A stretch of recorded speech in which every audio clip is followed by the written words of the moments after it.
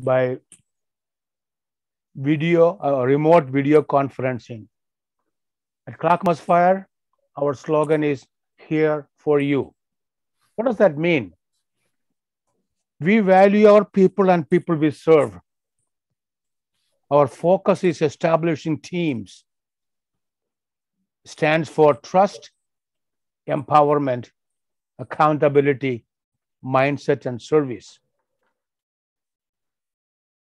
Our regular session come to order per ORS 192.610 to 192.690. ORS 192.650, the meeting is being recorded. Chief Brown, is there any changes to the agenda? No, sir. Agenda is as stands. Okay. Does any board member have any comments or changes to share about the agenda, the minutes? Okay. Hearing none, the minutes from the regular board meeting stand approved as written. Public comment. Ariel, do we have anybody signed in for public comment? We did not. Okay. Presentation Citizens Life Saving Award, Chief Brown. Awesome. Thank you so much. Errol, can we get John Serta over? Yep, he is on as a panelist. Perfect. Trying to see if I don't see him on here yet. Okay. Well, members of the board, appreciate the opportunity that I get to talk. As everybody knows, I was gone last month, and the organization presented John Serta with a community Citizens Life Saving Award. But I just wanted to take a second to just recognize him again and tell him how grateful that I am for the efforts that he made. It truly shows, John, you're never off duty, right? And working, and then to be able to use the skills that you've learned over the years of being a firefighter to save somebody's life off of wearing the uniform is just absolutely amazing. And so for the members that weren't listening last month, John was at work, and one of his coworkers had an accident, and through the quick action from Mr. Serta, he put on a makeshift tourniquet and saved the individual's life. And with that, John, we understand that we didn't give you an opportunity last month to speak, and I would be honored if you would be able to share some thoughts and just turn the time over to you now. You're muted, John. Is that okay? Perfect, buddy. Awesome. Thank you, Chief Brown, and Board of Directors and Clackamas Fire District 1. It's an honor to receive this Citizen Life Saving Award. And on behalf of Jeremy's family and Costco, I'd like to thank Clackamas Station 1 and AMR for the excellent care that they provided and the quick response. I'd also like to thank a few coworkers that I share this with, because it's pretty crazy when things happen. People stand up, and your team is there, and that's what I had. I had a great team, and I'd like to thank Amy Bowden. She was assisting Jeremy with his care. She just basically held on to him and let him do his thing, and let him know that he was okay, and it's okay to do that. On the special side of this, Ben Silverman, Mark Eckroth, and Huey Harath, those guys were the ones that were coordinating the forklifts. Jeremy's leg was pinned, so it was still on there, and I couldn't imagine if we had left the forklift on there, how much longer it would have taken. And so I kind of asked them, hey, I need you here, and I need you here. And I had another guy, Ben, he was coordinating with the guys up top, and I was telling them how high they need to lift it, the forklift. And so they responded without hesitation, and that's just amazing. And we lifted the forklift. But prior to that, I made sure that we had the tourniquet on. And and held it tight. And so Amy and I pulled Jeremy out from that, and we were just able to be there for Jeremy and hold that tourniquet tight until paramedics arrived. You know, at the time it seems like it's a long time, but really it was fast. They were there quickly, and we were able to get him going. I think it was like 15 minutes from the time of the tourniquet, less than that we were able to actually get him in the back of the ambulance and get going. And so it was just amazing how everybody came together. And some of the managers, Star Safani, Dave Higgs, and Daryl Sinclair, those guys were the ones who were supporting his family when he was in the hospital for over 80 days, providing food for their family, doing some house chores and stuff like that, and just support, giving Jeremy support and being in communication. So it was a very scary moment. It changed the way we think about our jobs and the way we do things day to day. Thank you so much. Thank you, John. You know, I don't know if this was shared last month, but John, 20 years ago, John, 18 years ago, was with Clackamas Fire family, Yeah. as a volunteer, and now is with Gladstone, and then obviously Costco. But we just appreciate what you did and your quick action, sir. Thank you very much. Thank you.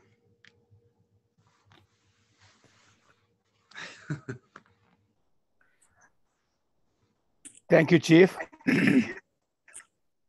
Fire Marshal Sean Olson now will be presenting a question and answers on proposed resolution 22-01. Mr. President, before Chief Olson starts, I just wanted to add a little something about the presentation, not only tonight and last time. I think something that was sort of not articulated was that the reason for the resolution is that we currently don't have a mechanism to charge for these services that some of the other agencies and some of the other cities are charging for. And ultimately, the best outcome would be us to work with those agencies and get a portion of what they're already charging the folks, but we just don't even have anything in place. So that's what the resolution is for, is to have something in place, but ultimately to work with those agencies through the Fire Marshal's office to start recouping some of those costs through what they're already charging. But I'll turn it over to Chief Olson. Steve, you have a question? Sure. Yeah, Steve. But I understand that the public is already charged this, but the counties and cities are benefiting but not sharing with us, because even though we do the work, right? Yes, some of them are, yes. And so to have a resolution that allows us to charge, we envision that we'll be able to approach them and start to work with them on the charges that they're already charging. But right now, we're just doing the work for free. But so this is not anything new fee we are starting. Well, it is a fee that we're starting, but we just have to have it memorialized in this resolution to even say that we have a way to charge for it. Okay. You're going to Sean? Yes, Chief Olson. Yeah. Thanks, Chief Jeters. I appreciate it. Mr. President, members of the board, thank you for your time and a moment here to kind of further explain some of the questions that you guys had for me at the March 21st meeting. So I appreciate it.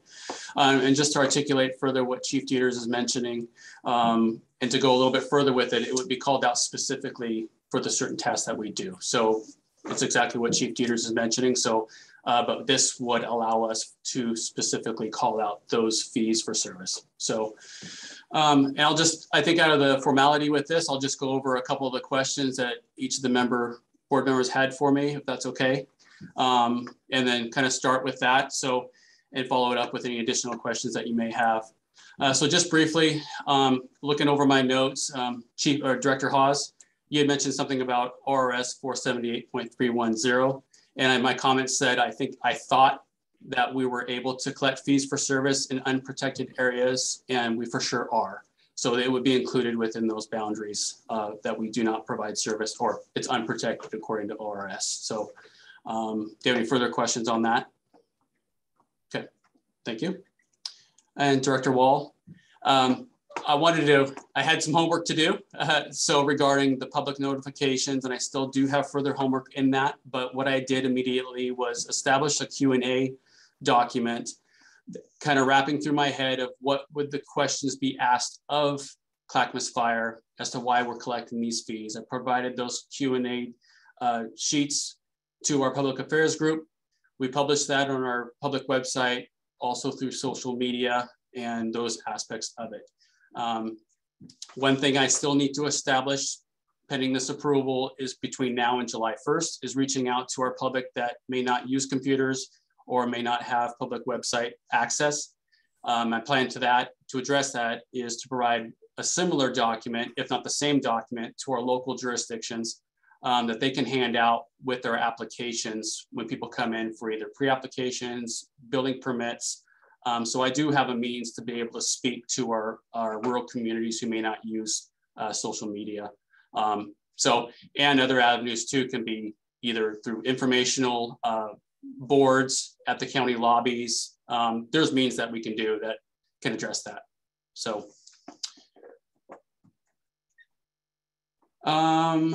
and Director, did you have any more questions with that? Any directors have any questions? Marilyn, you're muted.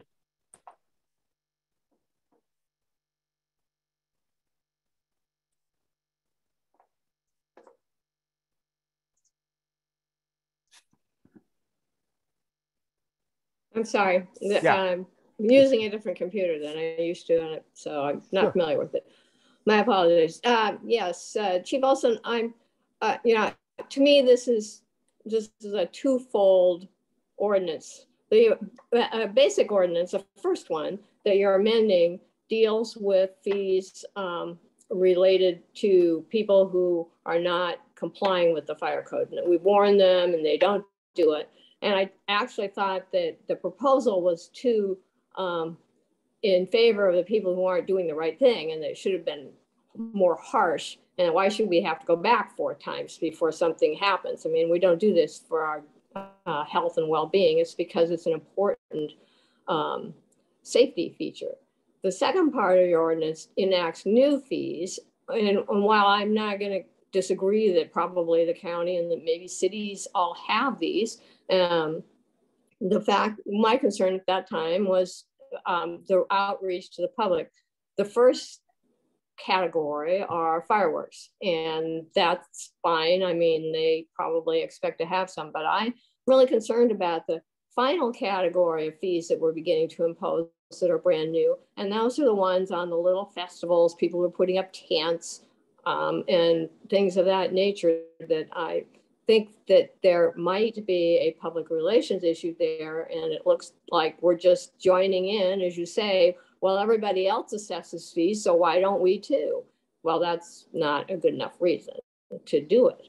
So I guess I was kind of looking for, I have absolutely no objection to increasing the penalties or the fees to the people who are not complying with your inspections. That's, they can't do that. But I think that the other, and the fireworks, it's, again, to me, it's not sufficient to say, well, everybody else does it, so why don't we? That's just not a good enough reason. But so I like to know why, other than the fact that everybody else does it, what's a good reason to tell the constituents why we need to have these fees? Well, one of the bigger part to that, and not saying, well, everybody else is doing it, it's a big part of what it costs for doing service and the things that we've done, especially with the raised costs for materials and services. And ultimately, that's really truly the big part of this as to why we're doing it, is to try to help out with a little bit of revenue for the district and to help offset some of those costs.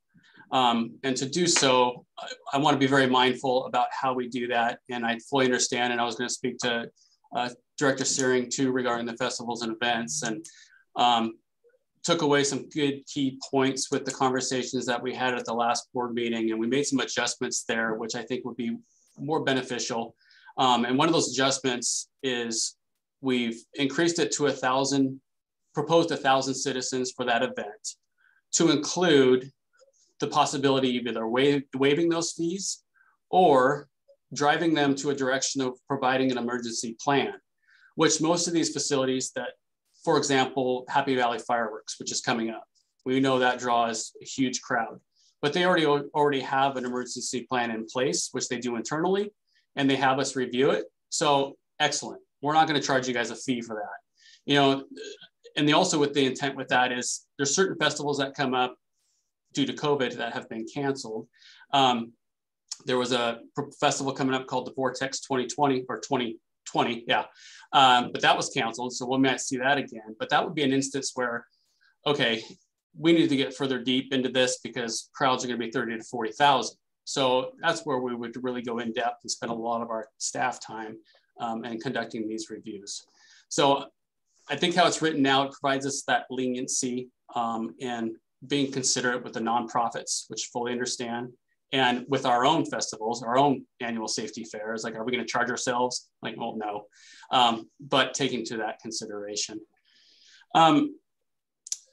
So I think my approach with this and our approach with this is really just to try to offset some of the costs. And I hear and I talk to a lot of people at the state level, a lot of jurisdictions are moving towards this direction.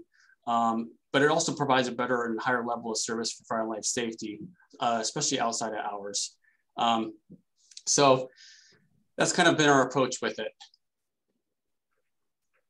Thank you. Thank you. Anybody else? President Thomas, I just had one more. Yeah, go ahead, Sean. Okay.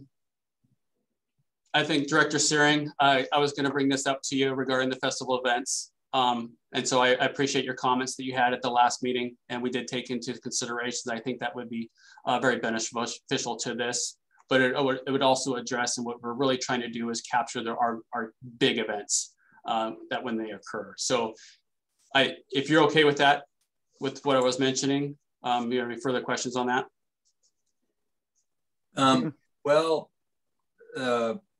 When I look at the list, haunted houses, that makes sense. They're technical. There's inspections you have to do for those. The explosive and blasting, yep. Fireworks, yep. Fireworks displays, yep. Fire safety during construction, yep.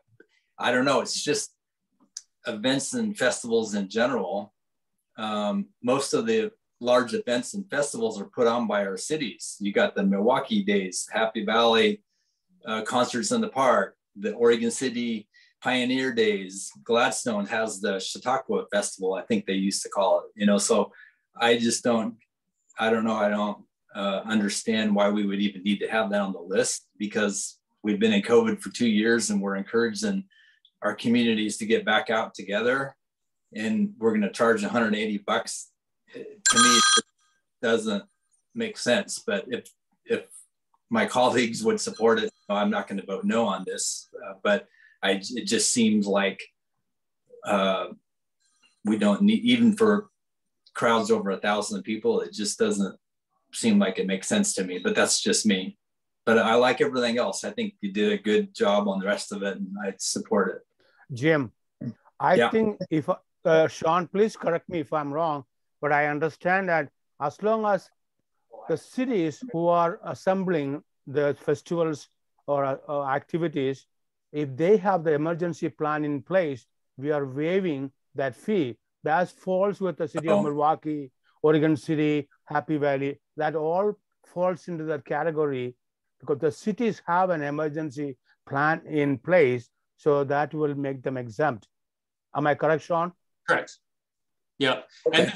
And this may be something, it's just there. It's there if we need it, especially for Vortex. If Vortex 2024 comes or 2023, that's a huge event for us. But where do we get tickets? Yeah, I'm going off duty. I was wishing it was coming for 2020, but then it canceled. I'm like, so. Chris has a question. Okay, thank you. That makes. I guess just more a comment. I guess that's when we were talking about that, I was thinking about the Pickathon. Yeah, exactly. Yeah, I mean, I can see if it's a little day in Damascus, Jim, something like that, work with them, waive it, help them come up with a safety plan. I'm sure we could come up with a fairly generic one that they could work with.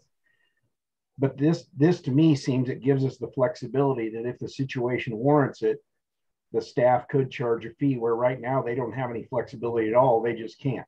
Yeah. Correct. Yeah. Good. It's just an opportunity if we need to use it. Yeah, We may never. So that all makes sense. I'm totally on board. Thank you. Okay. Good. But any other board members have any questions or comments anymore? Okay. Now, thanks for the additional info, Sean. I appreciate it. Okay. Officially, this is a second reading of the resolution 22-01. That is the resolution amending the ordinance 18-01, adding fire marshal's office plan review fees and establishing a flat rate fees for the construction and operation permits. Sean, is there additional comments or anything to share? I don't have any at the time. So thank you. Steve, do you have anything to add? Okay. I hear a motion from the board to approve the resolution 22-01? So moved, Jay. Jay moved. Chris seconded. Ariel, please call the roll. Marilyn? Yes. Jay? Yes. Thomas? Yes. Chris? Yes.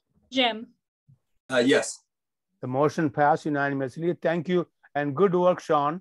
Good work. I think it's time we move it to be a little bit more effective and all the hard work we do get rewarded. The board appointment of a budget committee member, Chief Financial Officer Mark Whitaker. Okay, good evening, everybody. This should be fairly quick. So we have an item here to reappoint Charles Gallia as the fifth budget committee member. I believe he's been doing it at least one term already and has been a great member of the committee, offers good insight. So I just propose that we reappoint him. Any comments from the board? Jay.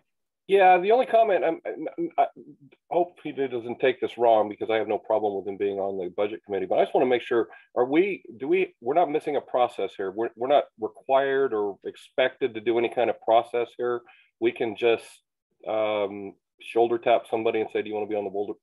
I do want to be clear. We did advertise for this position. So we posted it on social media. We did have it on our website. And we only had one qualified applicant, and that was Charles. Perfect. We did have some other interests, but one was from the City of Gladstone, and the other one was, I believe, also not a registered voter in the district, so they were kind of disqualified. Okay. So it seemed appropriate to reappoint Charles. Okay, great, super. I just want to make sure we're not circumventing any kind of process we're supposed to do. But thank you for that. Jay, we not only advertised directly from the fire district, but also I saw Sunglow has advertised in the LinkedIn, sharing our advertisement. So I have seen that myself. Do I hear a motion for the board to appoint Charles Gallia to a 3-year term on the budget committee? I so moved. Jim moved. Jay seconded. Jay seconds. Jay seconds. Ariel? Jay? Yes. Chris? Yes. Thomas? Yes. Jim? Yes. Marilyn? Yes. The motion passed unanimously. Thank you, the board.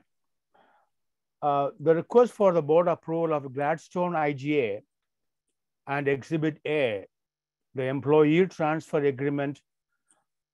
Chief Brown. Thank you so much, Thomas. I appreciate you bringing this forward. Before I pass it over to Brian, just want to give a little bit of background and welcome Chief Rick Huffman and City Administrator Jackie Betts to us. They just got on the camera. Thank you guys for being here. A lot of work and collaboration is being brought before you today. It's really started last May when I became fire chief, and the direction from this board was to look at a lot of our mutual aid situations that we were having with neighboring jurisdictions, if you remember. Chief Huffman just so happened at the time to be going through some operational concerns as far as deployment in the city of Gladstone. And it sparked a really good conversation between the two of us of how we could bring forward a better regional care to not only citizens of Gladstone, but to our citizens as well. So I really appreciate the collaboration with City Administrator Betts, Chief Huffman, and Chief Brian Stewart. A lot of hours put into what we're bringing before you today. And I'm excited about this opportunity of collaboration with the city and with Administrator Betts. And so with that, I'll turn it over to Chief Stewart. Thank you, Chief Brown. Good evening, everyone.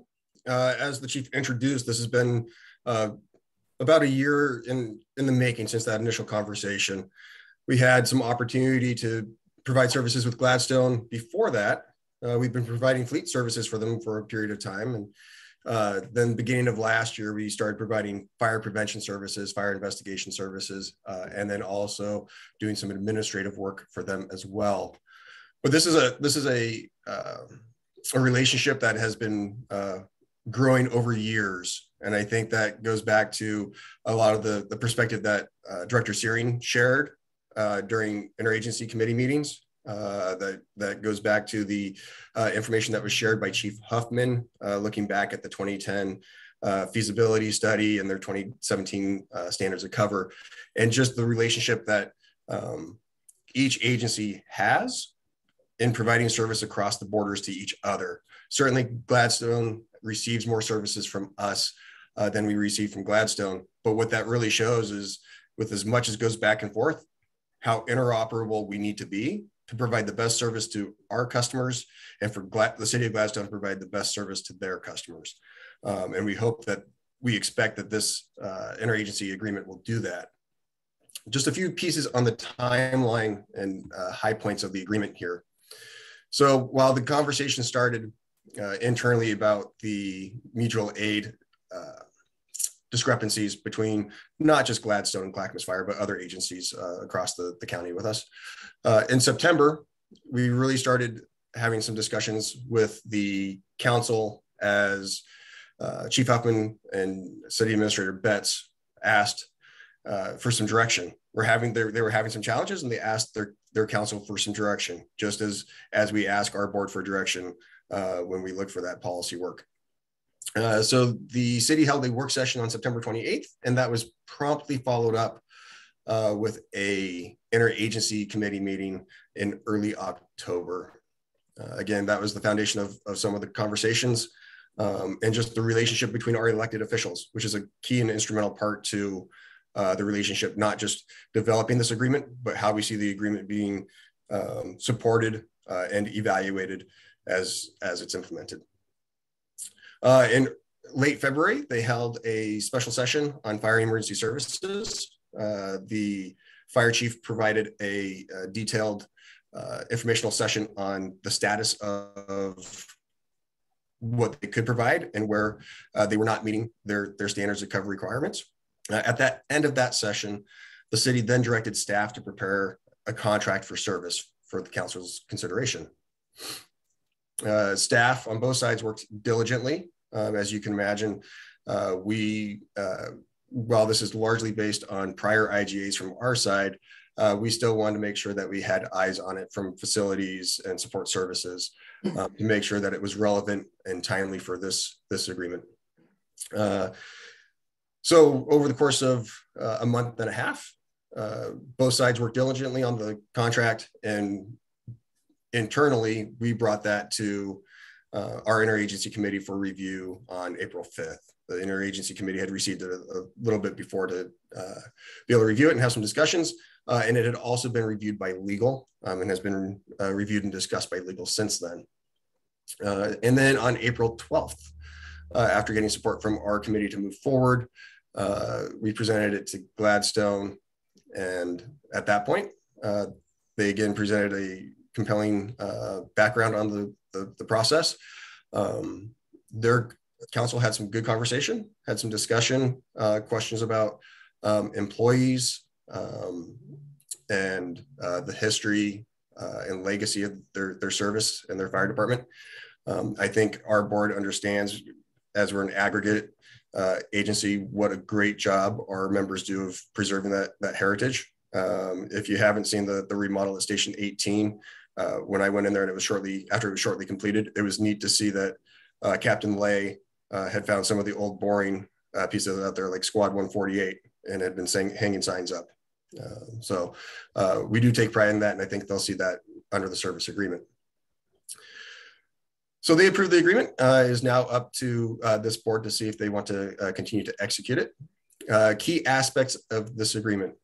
So this is it's a 5-year agreement, but it's broken into 3 sections: a 1-year initial term, and then two automatic renewal terms, each of 24 months. The initial term begins July 1st of 2022. In the event that Gladstone is unable to maintain staffing between now and July 1, they were looking for some assurances that services could be provided. So we did build in a daily rate, which could allow them to receive services starting June 1st. And I believe that is currently our target date to actually start service. Clackamas would be staffing the Gladstone Fire Station 24/7, 365 with 3 firefighters, with our minimum of at least 1 being a paramedic. And our other services, including fire engineering, prevention, community risk reduction, community engagement, emergency management, the list goes on. All those would be commensurate with Clackamas Fire practices. And I think one of the 2 pieces about this and the prior, again, speaks to working across borders and making the operations more seamless. For example, while very closely aligned, we have our command system. Gladstone had been using Blue Card. Slight variations, but those are going away. The differences of, are they staffed with 2 people on a squad or 3 people on a fire engine, goes away. The equipment's the same. The SCBAs are the same. So it's standardizing that across the board, which makes should make all of our services more efficient and streamlined and safer for both the community members and our firefighters. As we bring the firefighters over, the career employees' experience and qualifications will be evaluated, and the employees will be assigned appropriately. And then paid on-call firefighters that are in good standing will be offered volunteer positions with us. We don't have a paid on-call or part-time firefighter program, so those individuals will be able to come over as volunteers if they're in good standing. And then we also continue to evaluate the performance by establishing a joint oversight review committee with the recommendation to meet monthly for the first 6 months and then quarterly thereafter.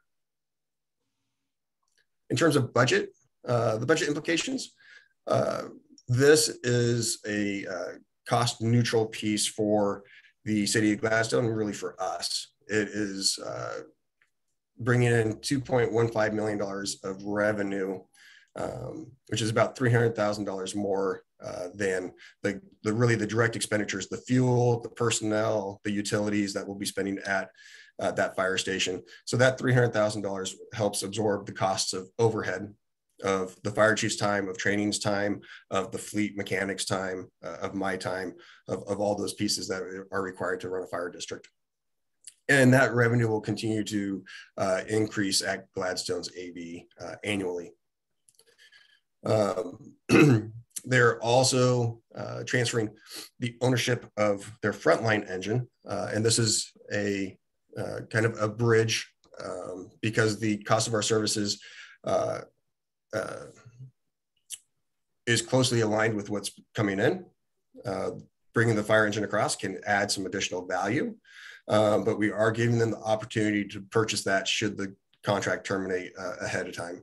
For example, in the board packet, if the contract ended on July 1st, 2025, they would be able to purchase the engine at $350,000, which is the depreciated value of the engine at that point. And it would be prorated based on wherever the contract ended. So the potential issues for this, we've been through a number of these, and there are a few problems that we see coming into the implementation or being successful once it's implemented. The challenges that we could face would be when should the City of Gladstone step away from the agreement or not renew the relationship. And that is transitioning back, helping them transition back to being Gladstone Fire and helping us transitioning back to being Clackamas Fire with a different and new relationship with Gladstone. Much like the interoperability piece that we are hoping to see increase, we want to see that maintain, and certainly there's going to be work to do to be associated with that. And then the other piece is, while they have 2 FTEs that would be line firefighters, we'd be adding 7, and we would have a total of 9 firefighters working at the fire station.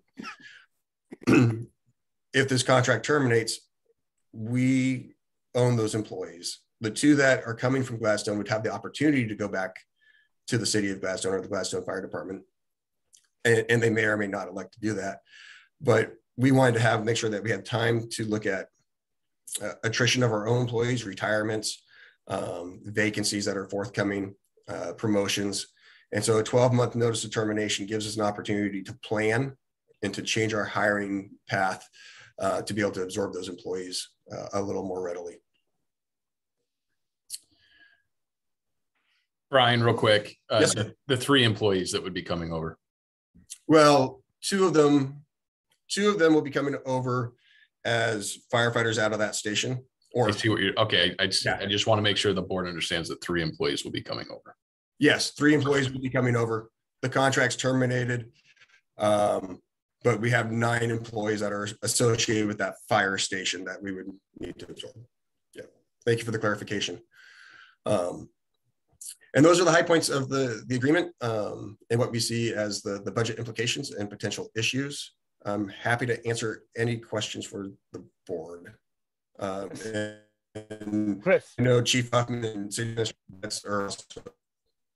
I'm going to actually, Brian, after the board has any questions, then I will ask Chief Huffman or Ms. Betts to make any comments they want. Thank you, Mr. President. Okay, Chris. A couple questions, Brian. First, in section 3B, and I think a couple other places, it speaks of a station remodel. Is that remodel currently underway, or is that something that we're looking at undertaking to meet Appendix D, I think it was? Yeah, that's a great question, Director Haas. So the remodel, I will say, is not underway at the moment in terms of actual construction. The remodel had been posted as an RFP, awarded, bid, and then awarded, and their contractor backed out a few months ago. I believe they are looking at reposting it this, maybe next week, I believe. And the current intent is that the city would maintain project oversight for that. Okay. My other one is in section 5H2, and I think a couple other places, it mentions a possible 31 cents a thousand operating levy, basically. Is that in lieu of the current payment, in addition to, or what kind of, I kind of read through it and didn't have a chance to get back really in depth to figure out the wheres and the how-to fors. Oh, yeah, certainly. So they, that 31 cents per thousand is currently part of what they provide or how they fund their fire services. So they have a 5-year levy that it's been renewed, I believe, 3 times. It comes up for renewal in May of 23. And this was some language that allows them and allows us to look at what happens if they are unsuccessful in passing the 31 cent levy and renewing that. Or should they change that amount? It was really an option of looking at what does a different level of service look like, or if they need a different funding stream, or how can we bridge that gap? Okay, perfect. That answered my question. Thanks, Brian. Appreciate it. Thanks, sir. Anybody else? Chris, Jay. You always call me Chris. Yes, maybe this is well, a couple of questions. What Chief Huffman is he coming over, and what is his new role going to be? Obviously not fire chief. Although he'd be a great one, I'll tell you that much. He'd be a phenomenal one. I think Administrator Betts can back that. Is he coming over as a firefighter, or how's he coming over? Or are you privy to answer that yet? I could tell you after the vote. Okay, gotcha. You know, until the vote, right? I mean, in conversations with Chief Huffman, the spot where it would be truly beneficial to the organization would be in the command staff. But the exact spot, first thing we're worried about is getting this vote through, and then we'll worry about the placement of the employees. Okay. The second question I have, and maybe this is, I may be completely off base here, but might be for City Administrator Betts too. I understand that the City Hall, where the fire station is located, is going to go away. There's going to be a library put in there or something like that in the not too distant future. Am I right here, or? You're correct. Yeah, the old City Hall will be demolished. They relocated the City Hall up past the high school a couple of years ago. Is that going to have any impact on our firefighters? Is that something that we're looking at as how that's going to impact our folks working out of that station, or how they're going to access the road, those kind of things? That's a great question. It came up during our interagency committee on the 5th. There were some follow-up emails with that. Certainly, we're going to be impacted by that. We recognize that it's occurring. We're choosing to enter the agreement. I've spoken with legal on that topic. And in terms of what the impacts are, it's going to be loud and noisy. They're going to be next to a construction site during the day.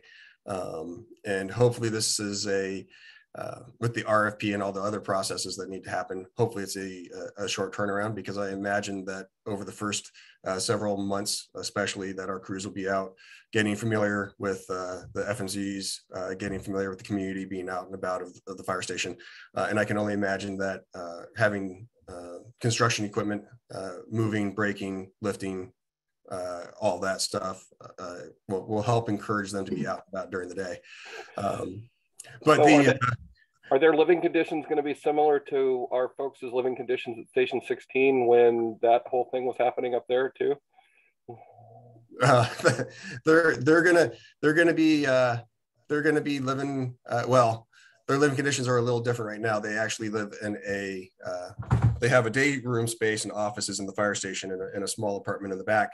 But the challenges of the access, much like Station 16, or at least when they were doing the road work, that's a piece that Sean Olson's division is going to be involved with the engineering, the plan reviews, and making sure that that's contained and accommodated. I've also spoken with City Administrator Betts, and I believe the fire chief has, on that topic of this is a county project. It's not a city project for the library. And so the city really doesn't. Brian, am I the only one here freezing the here? Is it my Wi-Fi or is it? It's your Wi-Fi, Thomas. Okay. Here we go again. Okay, yeah. To the extent possible, the city of Gladstone has offered to assist us if we have a difficult time with the contractor or with the county in accommodating our needs and our paths of travel or anything. But again, it's a county project, and we know that going in. Okay, thank you very much. Yes, Jim. I didn't have any questions, but just a couple comments. I wanted to comment that our chiefs group and the Gladstone Chief Huffman and the city administrator, in my opinion, established a great working relationship. It was really nice to see them work with each other throughout this process, communicate. It seemed like it worked really, really well. So congratulations to all of you. I was invited by Chief Brown to attend the Gladstone Council meeting on April 12th. And thank you, Chief, for inviting me along. It brought back a lot of memories sitting there watching that meeting. The Gladstone Council had a lot of really good comments.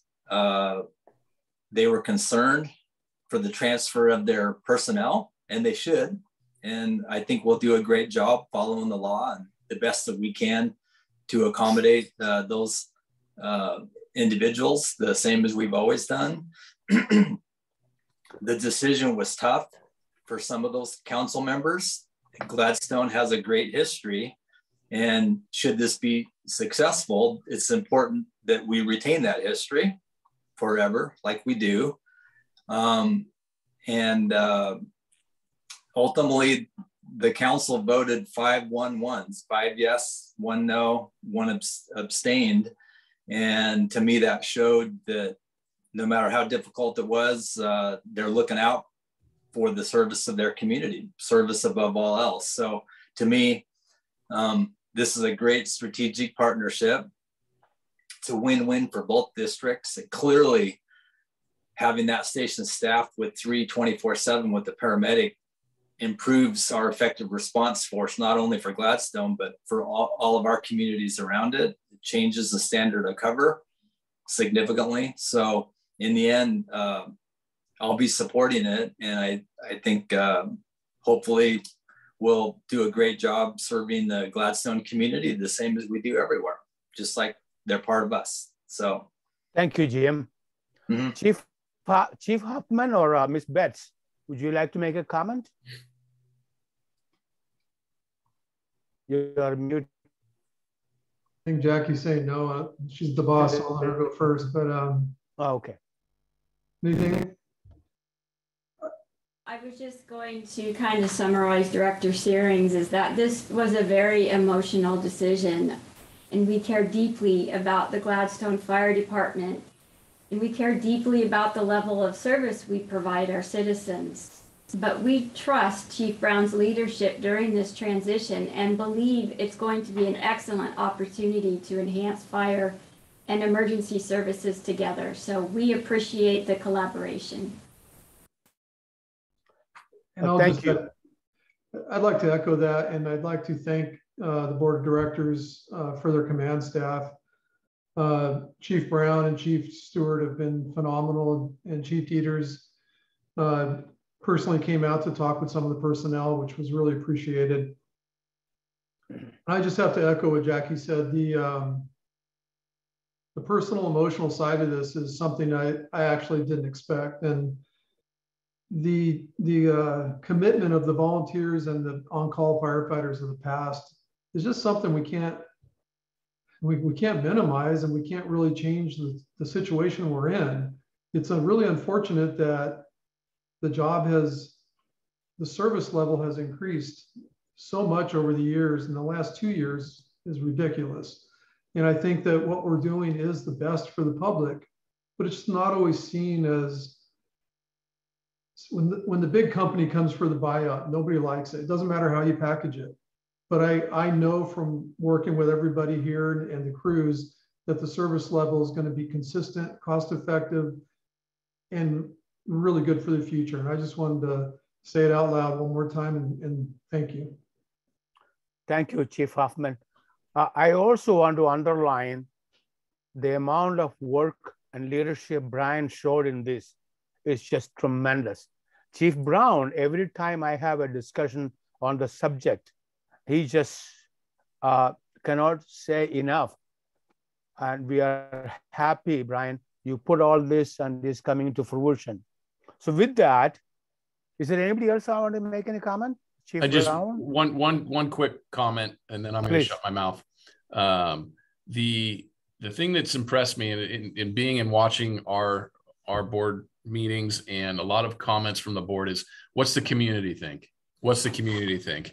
And the one thing that I'll say about City Administrator Betts, Fire Chief Huffman, and really every single one of the council members is they reached out to their communities and they listened to their community and they got pulse of the community and what's best for the community. So I know that that's been a big thing for our board is, what do the citizens of Gladstone want? And I believe what you are seeing being brought before you today is exactly what the city would like, and the citizens of Gladstone. So thank you. And I also want to applaud Nick for empowering and delegating this this whole process to Brian, and you let him have the free reign. I have watched and seen behind the scenes all those things happen, so I appreciate that. With that, do I hear a motion for the board to approve the Gladstone IGA and Exhibit A, the employee transfer agreement? I so move. Jim Cyril moved. Chris seconded. Ariel, please call the roll. Thomas, Yes. Chris, Yes. Jim, Yes. Marilyn, Yes. Jay. Yes. But thank you very much. This is well, Chief Huffman and Brian, your job now starts to getting these things done, and we wish you all the best. The next item we have is the request board ratification of Station 19 property annexation to Happy Valley. Chief Brown. Thank you, Thomas. I'm going to bring this forward, and then I would ask that Director Searing offer a couple comments, if that's okay with you, Thomas. Sure. Brought this forward to the executive committee about 2 weeks ago, and what you see before you is a memo for ratification of from the board in the annexing of Station 19, our property off Damascus Lane, into Happy Valley. I have filled out an application and submitted it to the City of Happy Valley for approval. As you will see by the attachment, Station 19 is currently in unincorporated Clackamas County, but is right up against the border of Happy Valley, with Damascus Lane being a cherry stem type of annexation, which would include Damascus Lane and the fire station. Station 19 sits within Happy Valley's, Steve, I always say this wrong, UGMA. Did I say it right? UGMA, right? Urban Growth Management Area, which has been approved by the city and the county. And when discussing this matter with the interagency committee, which was consisting of President Joseph, Director Searing, and then also Director Wall, who stood in for Thomas while he was gone, I'm bringing forward to this board a recommendation to ratify this application, which was submitted to annex Station 19 into Happy Valley. And I'd be happy to answer any questions, but would love for Jim to offer any perspective here, please. Well, Jim, would you make your comments before we ask for any other board members' input? Oh, sure. The staff report you put together, Chief, I thought was very informative. So thank you for doing that. Really, this to me follows the same decisions that previous boards have made. They, in the past, several of our boards have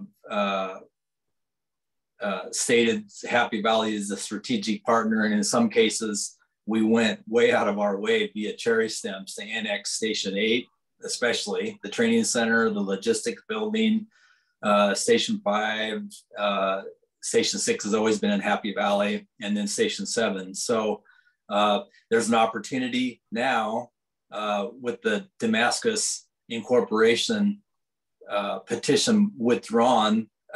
Happy Valley has opened annexations up again and stated that it's a good time to annex with that petition withdrawn. So this establishes that strategic partnership and keeps that with Happy Valley. It meets the Happy Valley annexation policy. One question Director Wall had was, would the city annex that block of Damascus Lane? We checked and they said yes, that it's not a long cherry stem like we've done with several of our other properties. It's a short one. So Happy Valley did state that they would. It meets their policy. As the chief mentioned, it is in the UGMA, the Urban Growth Management. So what that means is Clackamas County and the city of Happy Valley have already agreed in that UGMA zone, if it's reachable and it meets Happy Valley's annexation policy, then it can be annexed. So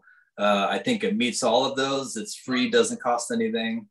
And so I brought that forward because I've been involved with numerous other annexations that are underway as we speak, and including one property owner on Foster Road, just a couple houses up from Station 19, also submitted just this week. So there are a number of additional property owners even in that area that are annexing as we speak. So I'll support annexing Station 19.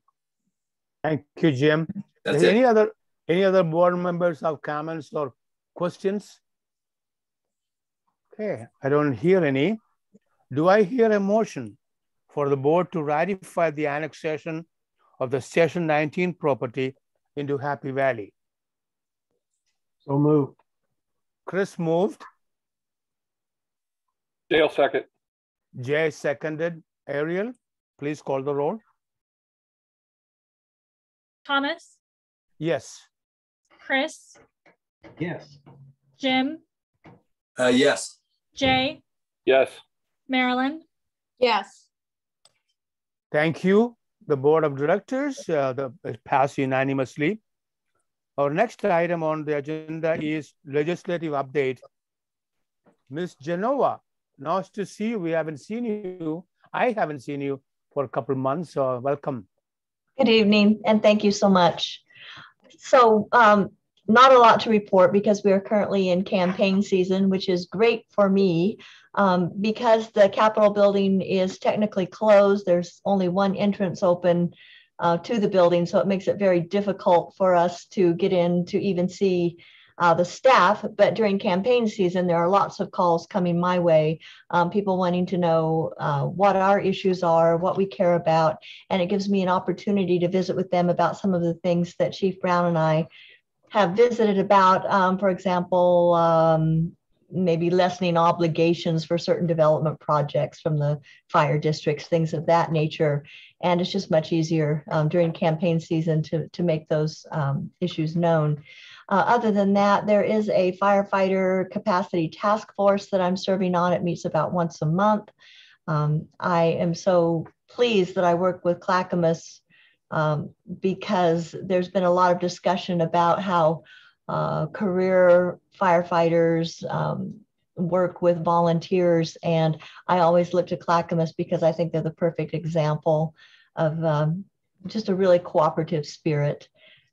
Working with the Volunteer Firefighters Association, sometimes I'll get calls from around the state from volunteers indicating that they're not happy or they feel like they're not being treated properly. And I've never had a call like that in about 25 years. I've never had a call from a Clackamas volunteer firefighter. So I think you're doing it right.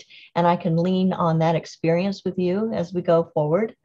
And then I just wanted to close with, there's also a wildfire public education task force that is being stood up by the Office of State Fire Marshal, and your very own Jerry Carney is serving on that on behalf of the Volunteer Firefighters Association. So love working with you, love the continued working relationship, and that's all I have unless there are questions. Thank you. Does anybody have a questions, comments to share to Genova? Okay, Genova, thank you so very much and good to see you. Our next OB2 is a board committee and liaison reports. Director Syringe and Director Wall, do you have an update on? And Marilyn, thank you so much for stepping in while I was out of the country. Please let us have any update from you. No one can substitute for you, Thomas. You mean my pure English accent? No, you're tan. Oh, my tan. Chris, earlier I told Ariel and Marilyn, don't you see I have a perfect tan from Dubai? Nobody appreciate that. Oscar, you can appreciate that.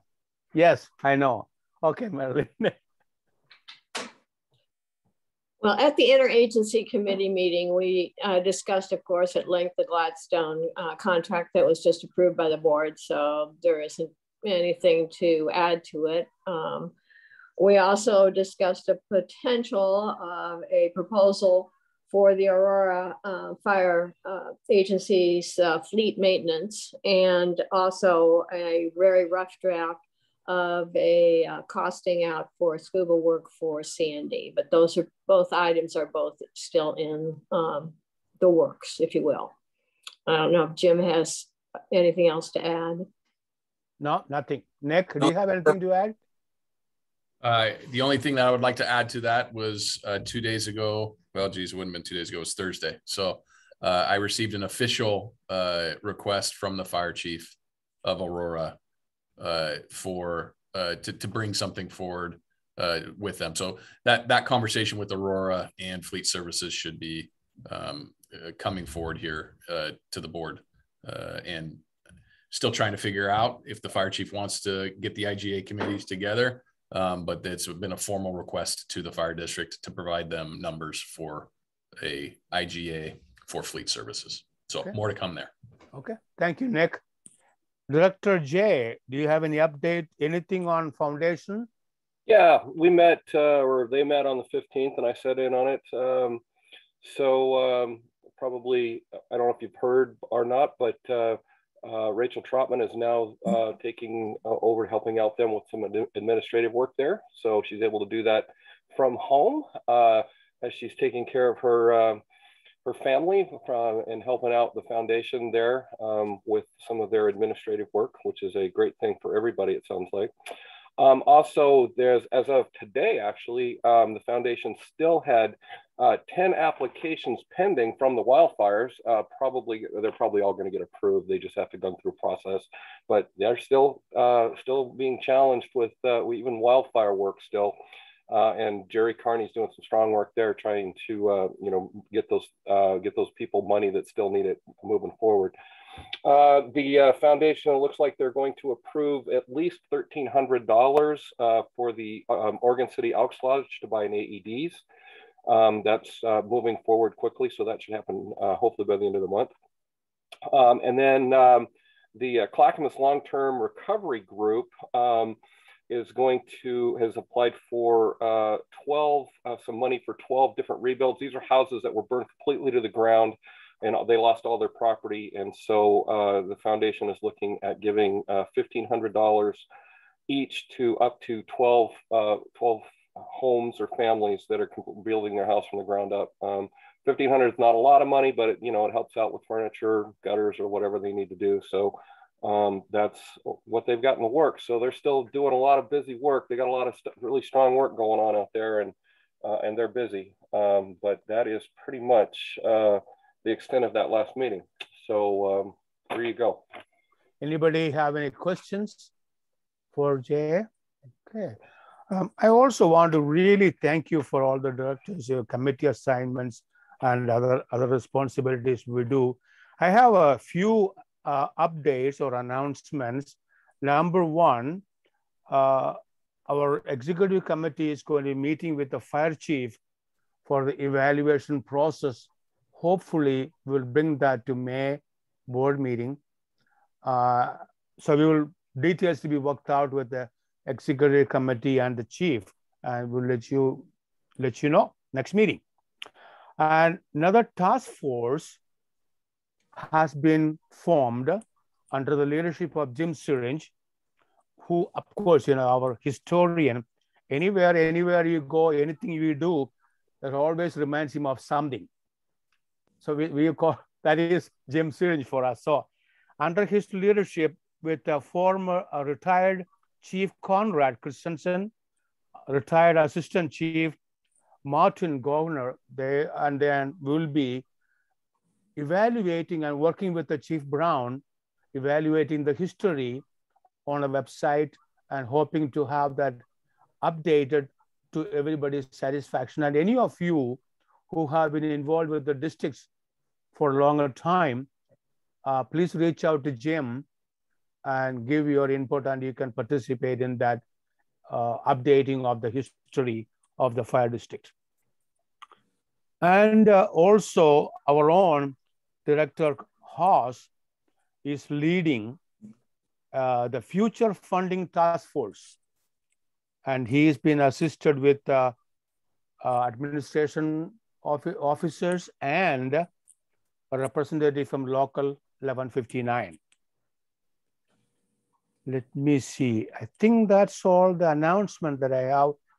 Nick, is there anything else? Yeah, if we could turn just a quick liaison update for civil service to Director Hawes. Oh, thank you. I missed that. And then after Director Hawes, if you would just turn just a little bit of time over to me so we could speak to the hybrid meeting. Okay. Would be great. Perfect. Under OB3 for me. Chris, I'm sorry, I missed. Oh, no worries, Thomas. Last Wednesday, there was the quarterly civil service meeting. We had a few minutes. Steve Dieters was able to kind of give a little bit of a background of himself, because at the previous meeting, he was silly enough to have missed it and then got himself appointed chief examiner. So he got to kind of explain his background and qualifications and stuff. The group reviewed and approved 3 different positions, kind of qualifications, testing procedures, and I forgot to look out what those 3 were. Steve might know off the top of his head. The only other comment I would say is, having watched it and thinking back of when I was on there for my 1 meeting on the Civil Service Board, it might be a good idea to kind of do a review for the older members, and especially for the new, because we have Michael Morrow joined for his first meeting, and Dr. It was just in my head and now it left. But we have 2 new members, and it would probably be a good thing to do a review of kind of what their roles and process is, and what, kind of what they do. Because I think there's kind of a little bit of an unknown of where their sandbox begins and ends, as opposed to the board or the administration, that sort of thing. So it'd probably just be a good idea to kind of review that with everybody. I'm happy to answer any questions if anybody has any. Thank you, Chris. Steve, do you have anything to update on that? No, it was actually very, very short and uneventful. The 3 promotional processes were lieutenant, captain, and battalion chief that they approved. So, okay. Now, who is the name we missed on some doctor?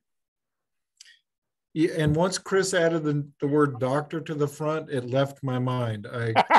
I can't recall his name right now, but okay. I'll look it up. Okay, that's okay. Never mind.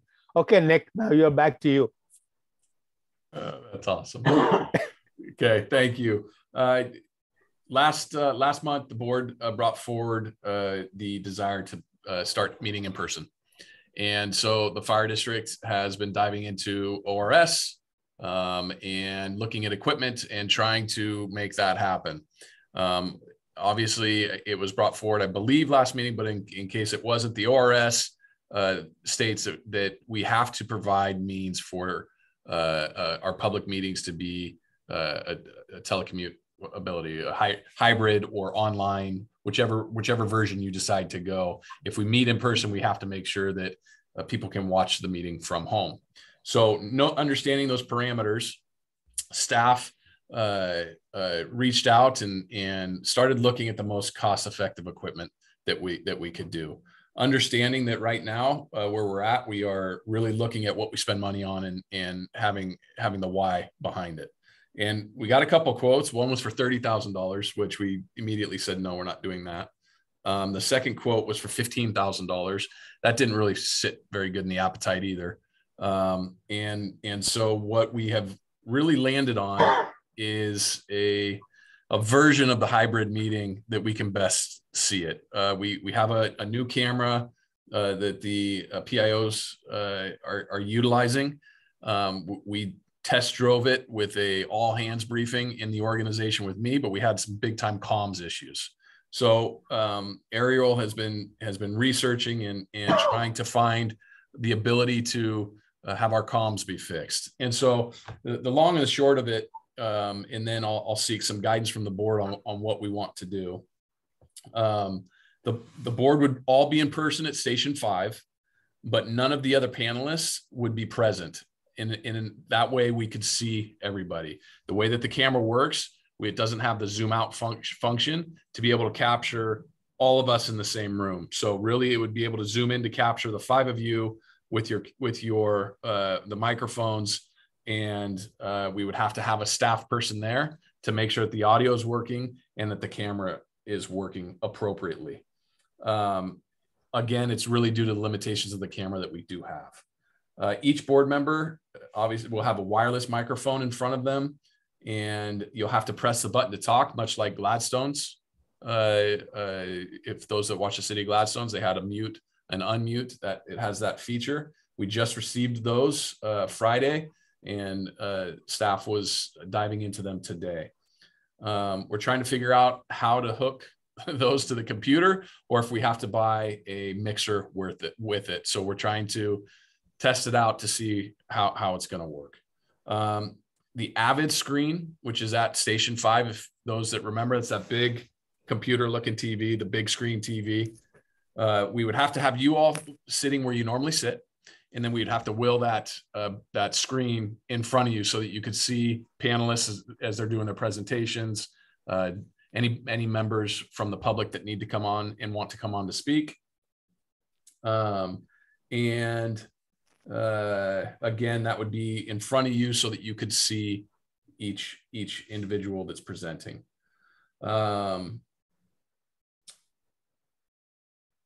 Ariel's going to have to be in a separate room. That way she can monitor the computer and communicate when she's calling for roll and such. That way we eliminate the echo that's caused by the systems that we have.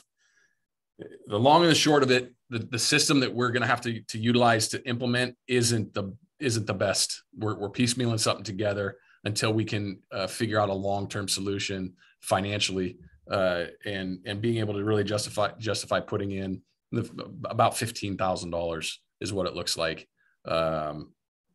We've been researching GoPro cameras. Chris sent us it's an eye basically, and it's a good camera. It's about $1,000. But we're just trying to figure out if this is exactly what the board envisioned with getting together, because there's some staff behind the scene that we're going to have to make sure we have one staff member up at Station 5 with you, Ariel, offsite, to make sure that everything's working as far as Zoom. And before we put this plan in play, we want to make sure that this is the guidance from the board, and that the board understands fully what it's going to look like for the hybrid model for us at this time, until a later date where we could figure out something almost like Gladstone's setup. But that's I'll get with City Administrator Betts, but just piecemealing it and looking at the equipment that they had, that was right around the $15,000 quote that we got. Fellow directors, it's my opinion, personally, I feel they have enough pressure with all the things that we are going on. We don't want to create undue pressure for urgency for this hybrid meeting. Let's give them time and work through it. When it comes maybe 2 months or 3 months or whatever time, we will get through that. Until then, we just have to work through the system with the Zoom. I want to hear some input from the fellow directors. Jay? Yeah, as much as I want to have live meetings, I'm not a big fan of patching things together and just making them work and forcing a square peg into a round hole. Yep. So I'd rather Mark and Nick take the money that maybe they could allocate towards it this year and roll it into next year and put us together something that's good. I mean, we're Clackamas Fire District 1. Let's act like Clackamas Fire District 1. Let's don't patch this thing together and put used tires on this thing. That's my opinion. Let's do it right. And so that's my opinion. Even if it takes 6 months or a year, let's do it right. Exactly. The Oregon law is not going to go away. Yeah. So let's do it right the first time, and that way Oscar and his people don't have to deal with it. Nick can wash his hands of it and it's done. And Mark can wash his hands of it and he doesn't have to go dig up a can of money every month to try to make this thing work. That's my opinion. Jim? So, I've been involved in some hybrid meetings in other avenues and venues that were really poor quality, and it's so frustrating that it's not even worth it. It's more frustrating than we may as well continue this until you have the equipment, and it takes good cameras and good microphones to make it, and you almost need a producer off to the side you know, running it, and that's just how it is. But I would agree with Jay. Get the equipment when we're ready, bring it out, but it has to be done right. Jim. Yeah, thank you, Jim. Chris. Well, I guess I haven't looked. You know, we did our last sunrise meeting in person using the camera. I think Nick's talking about. We call it the owl. I don't even know if it's that, because it kind of looks like a little owl. It has Owl Pro is, I think, what it's called. Yeah, and it basically is voice activated, and it changes who it picks up by who's talking. So you sit around this little thing, and it just wheels around and finds you. Now, to be honest, I haven't looked at it or looked at the video feed from outside the room, but I know we had at our last meeting, we had 4 of the members were in the room, and 2 were sick and 1 was out of town, so they were on the screen, and it seemed to work pretty well. And it's not terribly expensive. So I guess if anyone's curious, we're going to do it again next Wednesday night. This Wednesday night? The 20th? I should know, but I don't. I think okay, that's okay. Chris, let me ask you a question. Is there a public attends your meetings? They could. They had the option, just like our other 3 members did, to join by Zoom. Are you required by law, like we are, to open Yes. to the? It is. Yes. Okay. So, well, thank you, Marilyn. Well, I agree with those that have said that, it's been 2 years. What's the rush? We want to do it right, get the right system at the right price, because we have responsibilities not just to keep the correct public records, but to be prudent with the money that the public gives us. So I'd say when the chief says he's got the right thing available for the right price, then that'll be the time.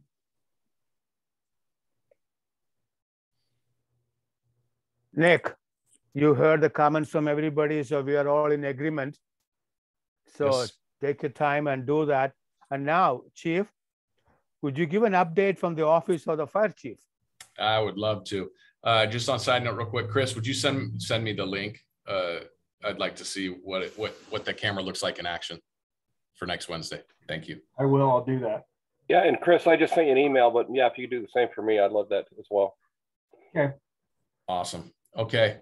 Thank you so much. Now, I'm just going to preface this by Chief Mulick is going to get frustrated with me here in a second, because I'm going to steal one of his talking points here, just because it's just super stoked and impressed by it. But before we get there, I want to highlight a couple things that's going on in the organization.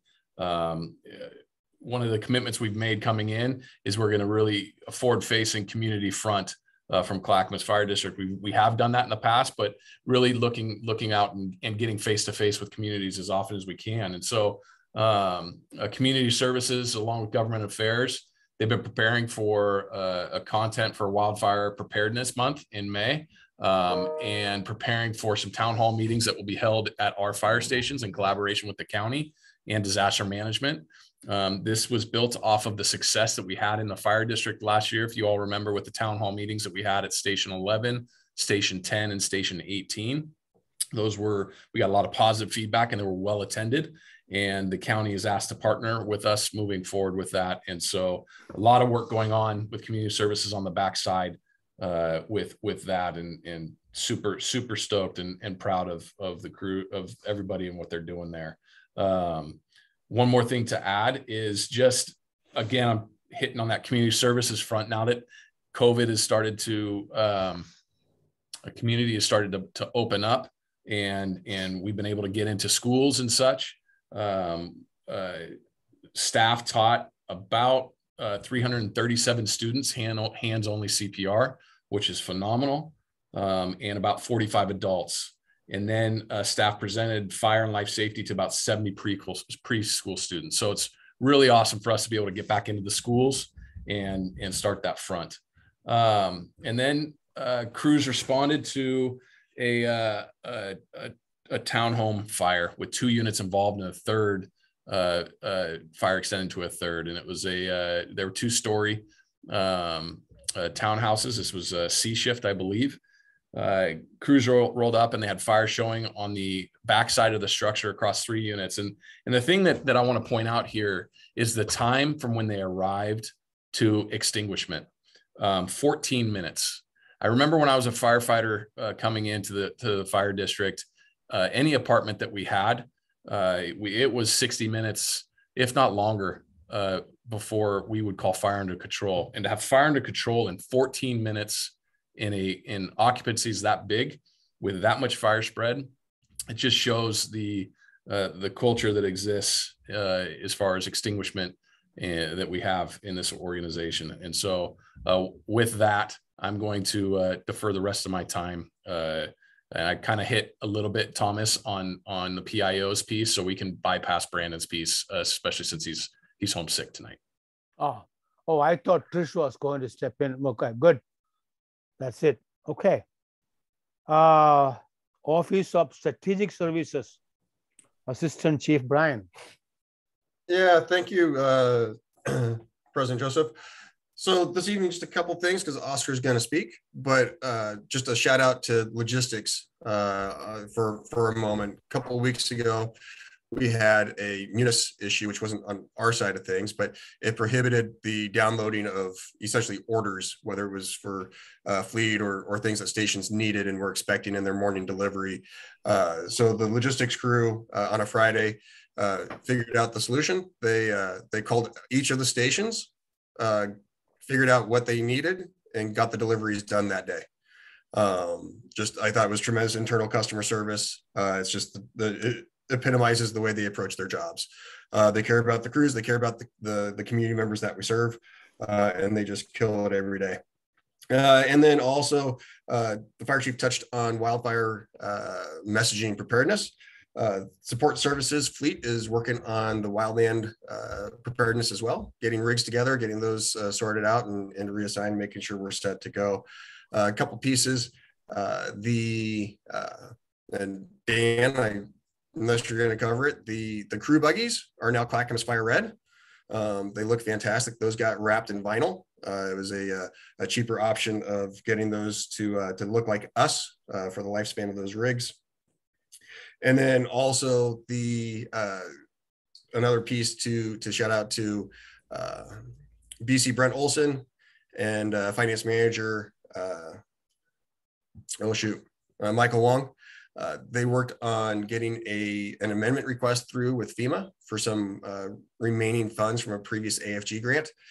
So we're going to be able to ramp up some wildland fire training, but also purchase some much needed BK mobile radios with those funds. So the pair of them really knocked that out of the park. And those are probably the big pieces I've got for you. Thank you. Thank you. Thank you, Brian. Does any of the directors have questions or comments for Brian? Okay, hearing none, thank you. The Chief Technology Officer, Hicks. Good evening, Mr. President and members of the board. First, I'd like to commend Chief Brown on his other hat he was wearing as the Chief Technology Officer, explaining the whole audio visual. I was impressed. I was like, man, I got to go find a job now. No, it's been a while. Some of the highlights we have going on in the Technology Services Division. We got our Panasonic tablets out. The ESO platform so far has been successful. I anticipated it to continue to be successful. We updated some domain controllers. So one of the things we've done now that we've truly migrated over to the Office 365 is updated our domain controllers, which is going to help us in scenarios. For example, like with the vote we just passed, adding the Gladstone logins devices to be able to log into our environment via the NetMotion and the CAD. So that's going to make that a lot easier. We got some research and testing going on with Windows 11, kicking and screaming, but we know it's coming because Windows 10 is going to be gone pretty soon, and we just got it. Another big thing is some of the budget processes. I've actually learned a lot of things, and I got some highlights out of there. Is you recall back in February of last year, we deployed Cradle Point branch solutions to Station 12 and 13. And that was to reduce the telecommunications, some of the telecommunications costs. We were paying the Silver Star Telecom for Clear Creek and Beaver Creek Telco for T1 lines. And that was at 1.5 megs. Well, we're able, with our Cradle Point, that was a, traditionally with Silver Star, that was like $57K a year. We're now paying $1,500 a year with Cradle Point branch routers, and they have 1.2 gig of network speed. That's a significant difference. Just in those two stations because of those telcos, because they weren't able to get the county broadband. And so even though it's not the 10 gig we have at other stations, but it's a whole lot faster than 1.5 meg at those two stations. So I was kind of excited about that. Just one of those nuggets I found is going through the budget process. My other highlight is with COVID, one of the, what I call a win is, as I've been preaching to Brian and Nick about my mobile workforce. And I think COVID has shown us it can work. It does work. And so just part of the budget process is looking at more of those desktop as a service type options where we could mobilize more of our workforce and look at some lease options to reduce kind of that initial capital cost. Cybersecurity. I know there's a new wave of cybersecurity, phishing and emails coming out there, especially with what's going on in Ukraine and Russia, but we're still being diligent on that. They still get through every now and then, but I would ask that when you guys see something that's suspicious, it probably is. So let's not click on it. Any questions anyone has of me, I'd be glad to answer. Any of the directors? No? Okay, thank you, Oscar. Nice to see you. Same to you, sir. Thank you. Office of Business Services, Assistant Chief Steve Dieters. Thank you, Director Thomas. Just one quick update before I turn it over to Human Capital Manager Trish Noble, who will kind of give you a recap of what's going on there for the last month. We did get back last Thursday the technical review for the feasibility study between Clackamas Fire and Sandy Fire. Took the weekend to kind of glance through it, and then Chief McKinnon and I met this morning to kind of go over together some of the things that we found. And then Chief Snyder has some input as well. And we'll be meeting Wednesday to hopefully finalize and get a final one document of edits sent to them by the end of the week, and then hopefully start to get the draft back. But just a little update on the feasibility study. So with that, I'm happy to answer any questions. If not, we can turn it over to Trish Noble. Any questions for Assistant Chief? Okay, Trish Noble, welcome. Hello, good evening, everybody. It's nice to see all your faces. So I've got just a few points for you tonight, highlighting what's been going on in the human capital realm. So our Crew 30 wildfire hand crew, the temp labor pool, has returned back to the district. They began back April 4th en masse, and then 2 weeks before that, the new crew boss came to study under the outgoing crew boss. So we have 9 returning members from last year and 16 new, so a total of 25 wildfire hand crew members who will be with us somewhere till around the end of September, depending on how the wildfire season goes. For laterals, we had 10 offers go out, and following tonight's decision that you folks made on Gladstone, we're going to be letting them know shortly that they're looking at a mid-May academy. So I know they're going to be excited about that. We have about half of them through the process of finishing up their screenings. And so as they wrap that up, they're going to be allowed to put their notice in with their current employers. So I'm sure we'll be sad to be losing them, but we're glad that we're going to be getting them here. So that's great news. This last week, entry-level interviews took place, and this was an interesting new process because a platform was used called Spark Hire now. This is the first time the district has used this, and if you want more information about it, I'm sure Chief Dieters could give that to you because he was part of that process. But basically what happened is the entry-level candidates had to pre-record their responses to interview questions, and then the panel members were allowed to see those messages in individual groupings of these folks to see. And apparently the process went very smoothly. So we think that that will save in time and efficiencies and money going forward, but that also it seemed to be a good process. Steve, would you concur on that?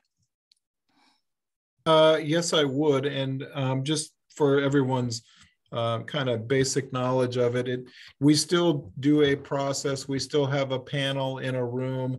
The candidates submitted their best work. We gave them a time frame of which to complete their interview. We gave them the 6 questions. They submit what they feel is their best, and then we sat down and we interviewed 111 people in 2 days with 3 panels. The nice thing about Spark Hire and people submitting their interviews is that there's no downtime, there's no introductions, there's no reading the question each time. For anybody that's been on a panel before, it gets kind of draining and monotonous.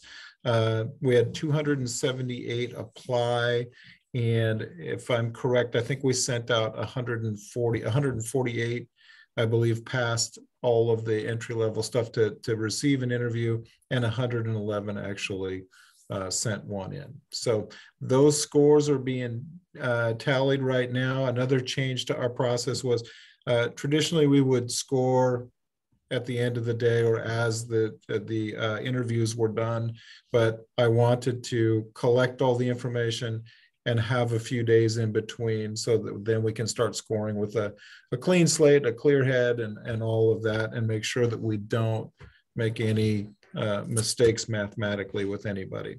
So that is sort of how we've done the Spark Hire, and it was, for those that participated, we've got nothing but great feedback about how it went. So I think it was a success, and it was a 1-year subscription, so we'll be able to use it for a few times before we have to decide whether we want to subscribe to it again or not.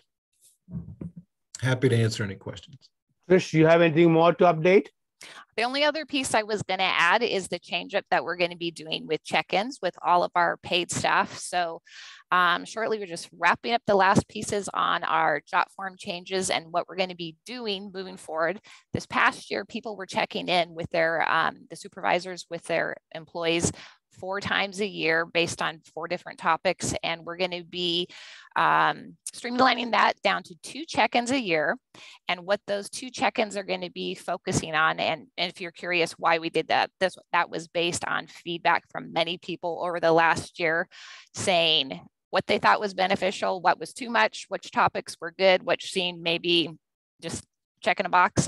So during those 2 check-ins during the year, we're going to have folks setting SMART goals.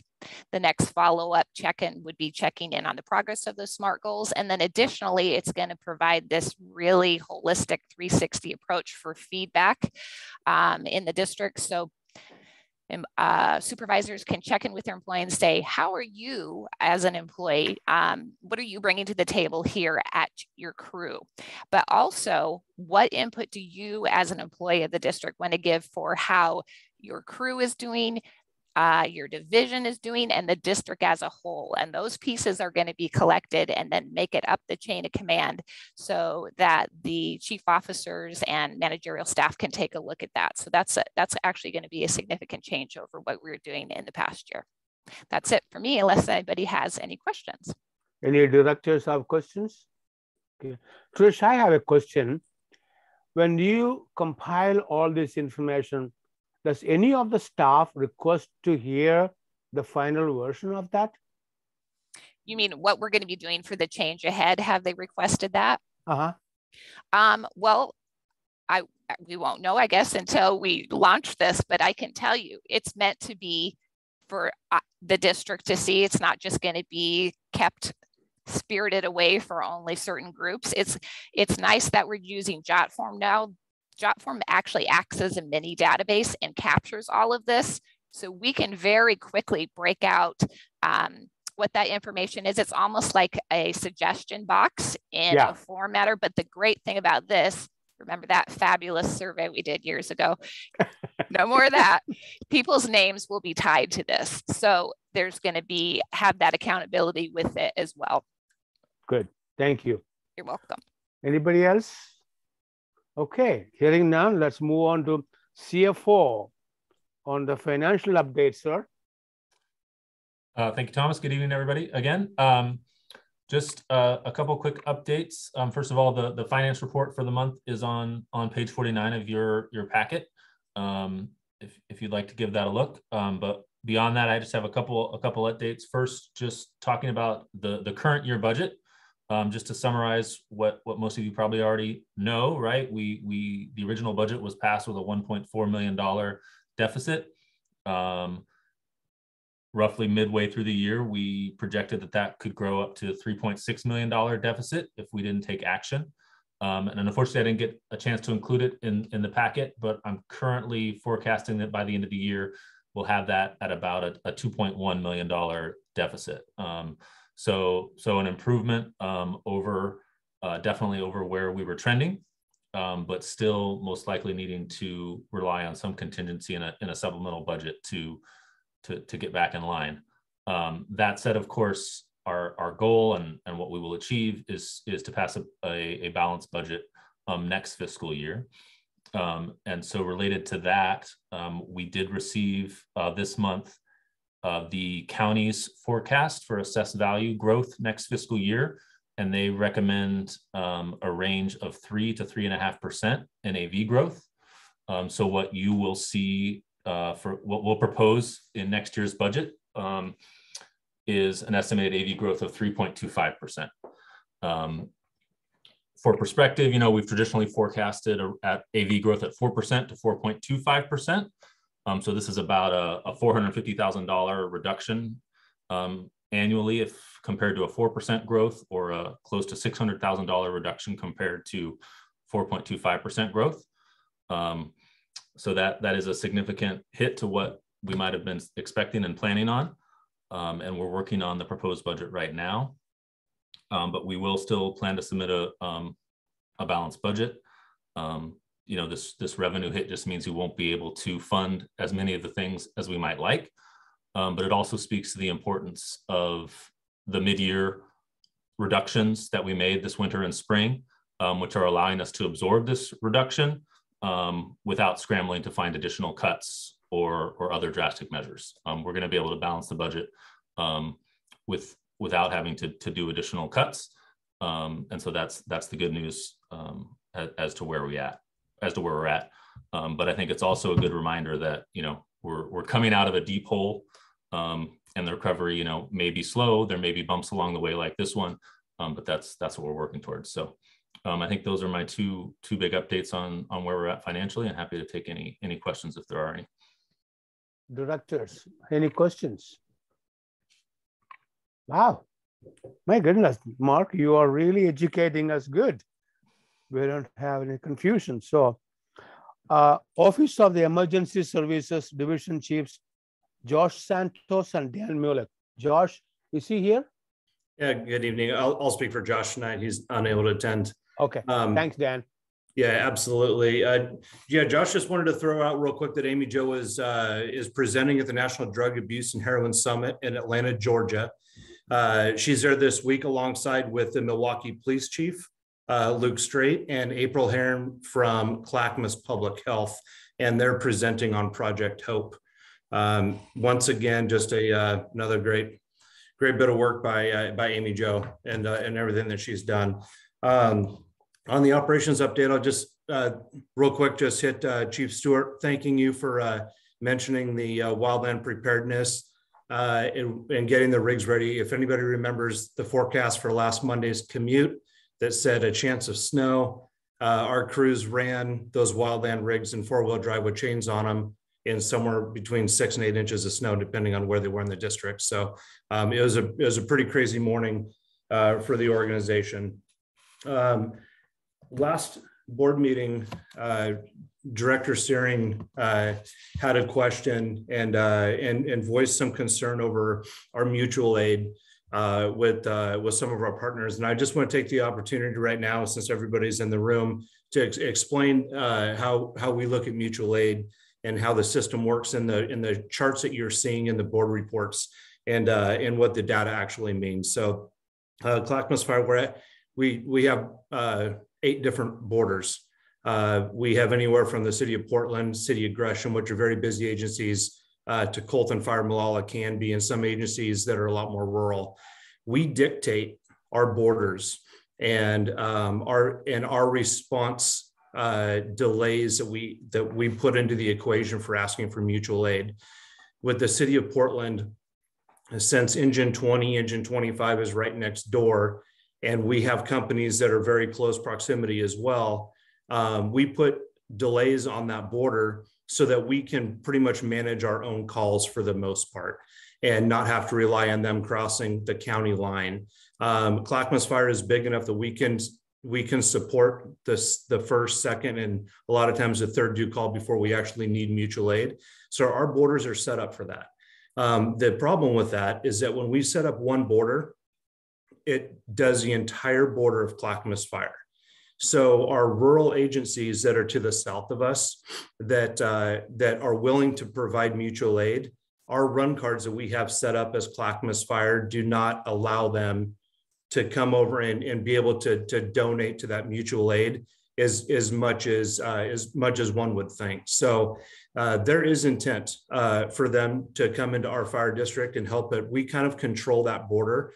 And so that's why you see that we don't go into some of our neighboring jurisdictions very often. I do want to point out in the board packet that we utilize Canby Fire in this example, that Canby Fire is very willing to come in. And in fact, they have come in, and you look at the report for fires and transports and in rehab as well, and times where the mutual aid agreement really comes into play, and we utilize them, and we very much appreciate it. You'll also notice on the report that 75% of the calls that we respond to in the city of Canby are recalled. So it's really interesting that it's their run cards dictate us going that direction, but they have a unit that comes available that they can manage. If you break it all down, this year we've seen a drastic decrease with the number of mutual aids going into Canby. We're trending right now at about having 72 total for the year, with still 75% of those anticipated being recalls. So we are working with our partners on that balance. I understand that's very important for a board of directors to understand that we're putting a focus on serving our community and then helping the other communities when they ask for it, and also what's reasonable and what type of emergency are we going to go vacate our FMZ to go help them. So that is a balance. That's where the relationships, the pre-planning, and the run cards come in. I'll just leave it with I was on one of the selected on a committee with the Fire Defense Board to help edit the Clackamas County Fire Defense Board mutual aid agreement. And so I'm very in tune with those conversations and what the intent of that agreement is, and that we're doing our best as operations to manage that appropriately and create balance. So hopefully that just kind of gives a quick summary of how we do business when you're looking at the information. Ariel and I were speaking today about better ways to provide the information in graphs so that it's interpreted clear, and so that we give you just a great picture of what the fire district is doing. And so we will work on that balance to help provide with accurate information in the future. Any questions on that? Jay? Director Cross? So you guys have all heard me say this for many years now, and I'm going to say it again. Run numbers tell us nothing. Run numbers and averages are just things that you throw out to elected officials so that it makes it look like you're throwing numbers out there. What really tells a story is unit minutes and unit seconds. Although run numbers are pretty and you can put graphs to them and you can make it look nice, it does not tell any story at all. And so to really get down to the nitty gritty, you want to know how many seconds we are out of service responding into any given districts, and you want to know how many seconds they're responding into our area giving us service. That's what tells a story of actual work that's being done. Now, I know that that's a big lift to do every month, and I wouldn't expect that to be done every month, but it would be nice that like on an annual report or something on some sort of regular basis that we could actually see how many seconds station engine 301 is running calls and how many seconds station 14 is spending in Gresham and Sandy, and how many seconds Sandy and Gresham are spending in Clackamas Fire District 1 compared to that stuff. So that tells a story. But once again, I know that talking to Shelby in the past, that's way too big of a lift to do every month. But it would be nice come budget season that we see what our resources are doing. But numbers like this, they're just pretty colors on a piece of paper. Jay, do you see at the bottom of page 48, the monthly average? It's not down to seconds, but it's down to how many hours of utilization, minutes, and then percentage of the month utilized for the company. Right. And you know what? One of the things I appreciate too, and I understand this has a lot to do with dispatch, the huge delay that we have between BOAC, CCOM, and getting mutual aid from Multnomah County, and from Multnomah County getting mutual aid from Clackamas Fire specifically because of the huge delay in dispatch. And I know that that's why you've had to make some of the changes in your responses, just because you just don't know how long it's going to take to get engine 20 or engine 71 into Clackamas Fire. And I totally get that. That's a conversation for another day. But anyway, like I said, I think this is a really good, I think your presentation was really good in talking about how you've had to pull back so that Clackamas Fire can take care of our own business, which I totally appreciate. But that is, and this is good stuff. But like I said, it would be nice to have an annual report that really breaks it down. Anyway, I'll leave it at that. Anybody else? Okay, hearing none. Treasurer Chris James will provide a local 1159 update. Thank you, Mr. President, members of the board. My name is Chris James. I'm the treasurer of Local 1159. I'm also a AO medic assigned to the Pleasant Valley Station 7 on B shift. A couple things for you. First off, congrats to both AO Hinkle and firefighter Orafici on their birth of their new babies. And we also have a couple members from the local and from the D1 unit going to IFF peer support training, and a few others going to leadership classes in June. The Oregon State Firefighter Council, which represents 3,700 professional firefighters here in Oregon, recently applied for an $8 million federal apprenticeship grant, as well as a recruiter position for the apprentice program, which is also a federal grant. The D-Shift committee continues to make some progress, and recently bringing in data services to help with telestaff implementation and trying to see how that's all going to fit together. That's all I have for you tonight, unless there's any questions. More than happy to answer them. Thank you, Chris. Anyone? Any questions? Okay. Thank you so much for your update. Nice to see you.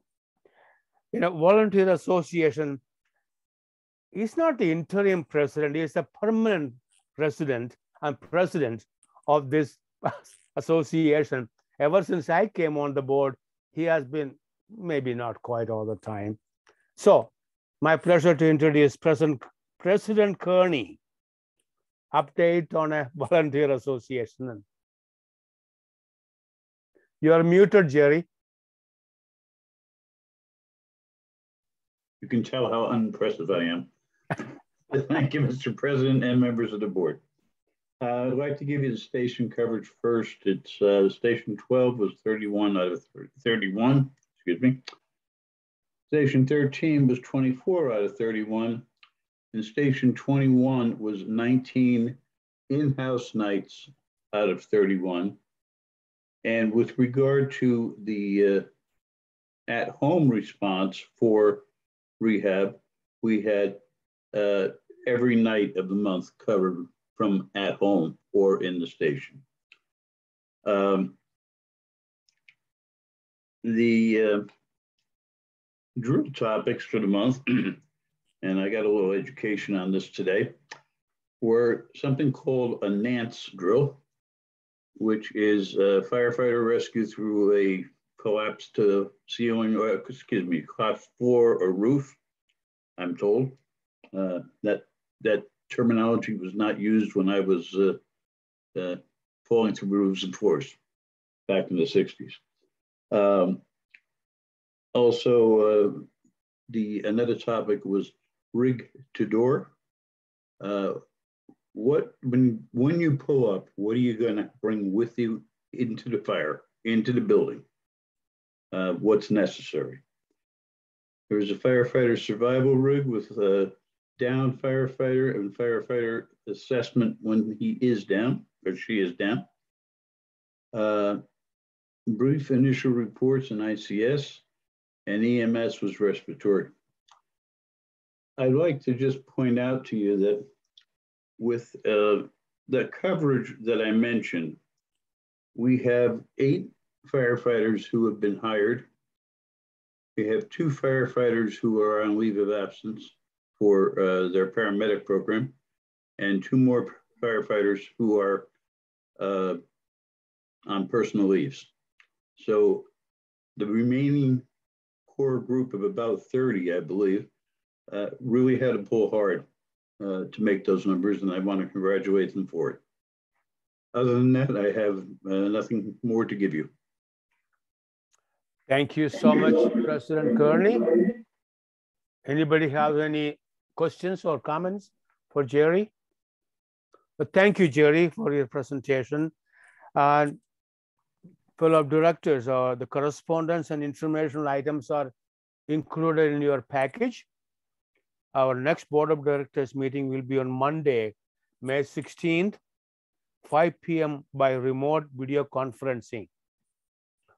The Board of Directors meeting is now adjourned at 6:51 p.m. And good night to all. Bye, everyone. Have a good night. Thanks, everybody. Good night, everybody. Thank you.